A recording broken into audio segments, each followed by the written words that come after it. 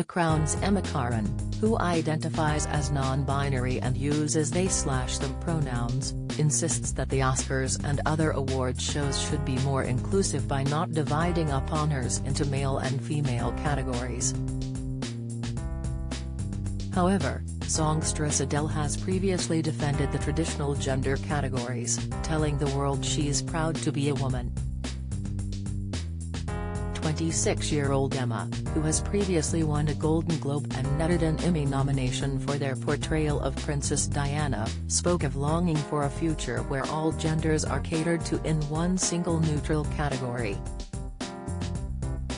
"I hope for a future in which that happens," the Princess Diana star exclaimed, claiming they want everyone to feel represented and acknowledged. At the time of winning the Golden Globe, Emma was still using she/her pronouns, but has since confirmed a non-binary identity. Meanwhile, Emma will be the star of two forthcoming films this year, My Policeman and Lady Chatterley's Lover.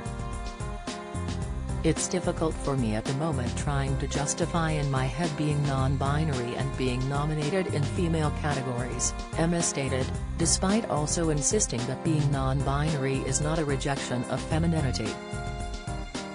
"When it comes to categories, do we need to make it specific as to whether you're being nominated for a female role or a male role?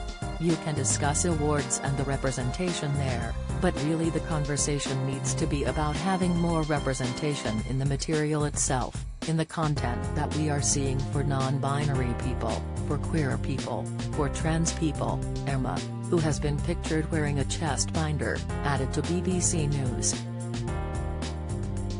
"When those parts come up, meaning more people and more actors are playing those roles, then I think there will be more of an urgency with which these questions will be addressed." The major awards shows are already said to be debating the issue.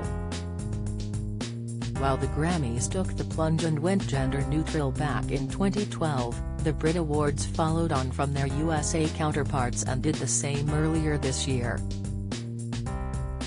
Adele was awarded the title Artist of the Year, but seemed uncertain about the concept of gender-neutral categories.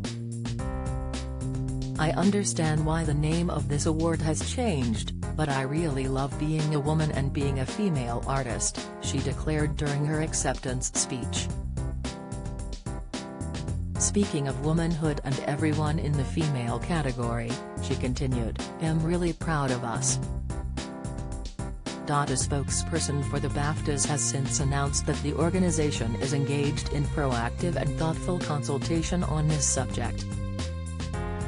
The Oscars are believed to be considering following in the footsteps of the Brits and Grammys too.